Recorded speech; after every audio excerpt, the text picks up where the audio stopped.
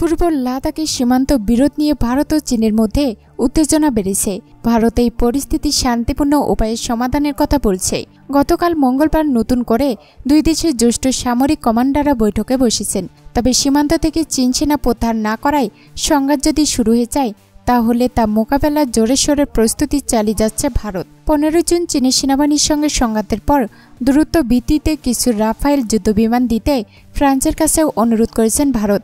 আগামী মাসে যা 6টি বিমান পৌঁছাবে। গালওয়ানে 6টি 90 ক্ষেপণাস্ত্রবাহী ট্রাং ও কাঁধে নেওয়া ট্রাং বিধ্বংসী ক্ষেপণাস্ত্র প্রস্তুতি মোতায়েন করা হয়েছে বলে জানা যাচ্ছে।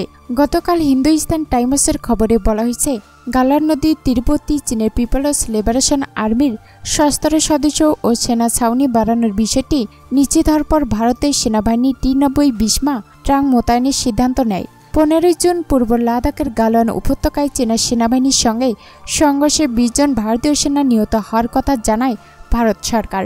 ওই ঘটনার পর দুই দেশের উচ্চ পর্যায়ের সেনা কর্মকর্তাদের বৈঠক হয়েছিল। প্রকৃত নিয়ন্ত্রণ রেখার কাছে থাকা সেনা ছাউনিটি সরিয়ে নেওয়ার কথা বলেও চিন্তা বাস্তবায়ন করেননি। 15 জুন চীনের সেনাবাহিনীর সঙ্গে সংঘাতের পর দ্রুত ভিত্তিতে কিছু রাফায়েল যুদ্ধবিমান দিতে ফ্রান্সের কাছে অনুরোধ করেছে ভারত। আগামী মাসে যা 6টি বিমান পৌঁছাবে। এদিকে ভারতীয় গণমাধ্যমে বলা হয়েছে, বেশ কিছু চীনা অ্যাপস নিষিদ্ধ করার জেরে নতুন করে টানাপড়েনের মধ্যেই সীমান্তে উত্তেজনা কমাতে দুই দেশের সেনাবাহিনীর কোর কমান্ডার স্তরে তৃতীয় বৈঠক শুরু হয়েছে। গতকাল দুপুরে পূর্ব লাদাখের চুশুয়াল সীমান্ত লাগোসি নিয়ন্ত্রিত মল্ডোতে অনুষ্ঠিত এই বৈঠক অনুষ্ঠিত হয়।